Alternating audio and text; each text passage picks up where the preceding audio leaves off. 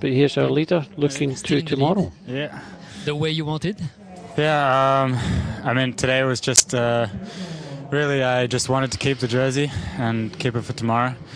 I wanted to have a crack at the sprint, but like coming in, you would have seen it was pretty hectic the last few Ks before the corner.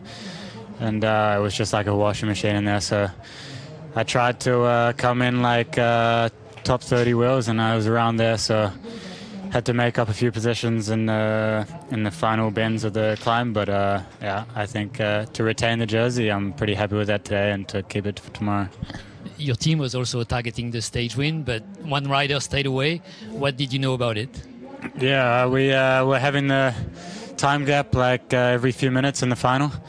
And it was closing, but not quite fast enough, even though we had a lot of guys chasing actually. So it was a strong ride from Joel to hold them off. So we would have liked to have Diego to contest the win, but it wasn't possible today. A different stage tomorrow with Mountain.